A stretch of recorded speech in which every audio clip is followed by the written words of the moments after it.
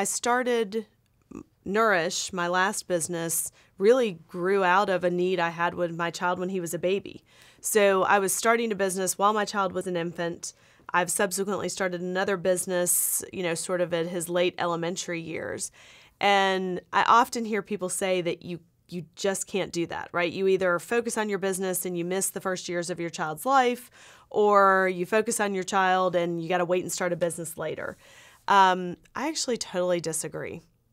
And I think part of it is we as founders and the ecosystem we live in, we think it's impressive to kill yourself working on your business.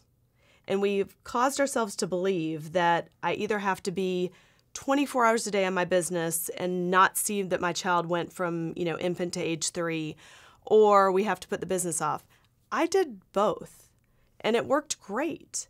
But part of it was not being subconscious. It's okay. My investors really do not expect me to be working on this 24 hours a day. If they do, then they're not the right investor. Because let's be honest, no human being can do that and perform at a high level. You have to have time away. My best ideas for the company came when I was on the playground with my child.